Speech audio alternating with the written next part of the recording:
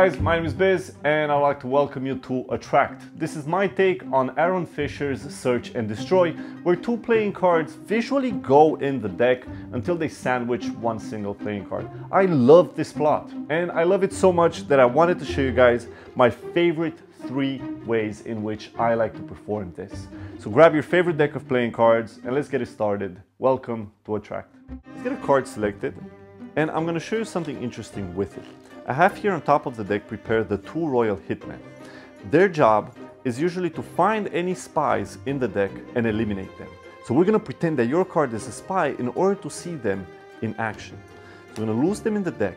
And you can see that the first thing that a spy does is become invisible. If we go through the deck right now, there's no more trace of the spies. That's because they're completely invisible. Now, once they do that, they have to close in on the playing card, your selection. And you can see that it happens pretty fast because they know what the card is. And right now, they've appeared and have caught one single card, which should be your selection.